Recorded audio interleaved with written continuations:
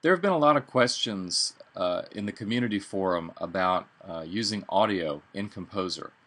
And I've been planning to do a series of videos on audio for a little while now. And I'm going to start by introducing you to a wonderful, absolutely free software program that works for Mac or PC called Audacity. Audacity is an audio editing software. Audacity, and you can just hit turn, and there it is, free audio editor and recorder. You can record audio with this program. All you have to do is plug a mic into your computer and you'll be able to record sounds, speech, music, whatever.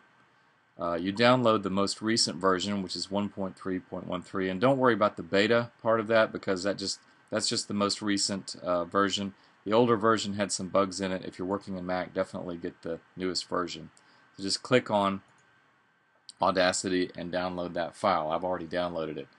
The reason I'm recommending Audacity, first of all, because it's free, but second, because I really want you to be able to see, even if you don't actually use Audacity for recording sounds, I'd like for you to be able to look at Audacity and see how an audio editor works, because it'll really help you visualize what you need to do in Composer to build multiple sound files happening at the same time on any given page in your interactive audio book, interactive iPad book.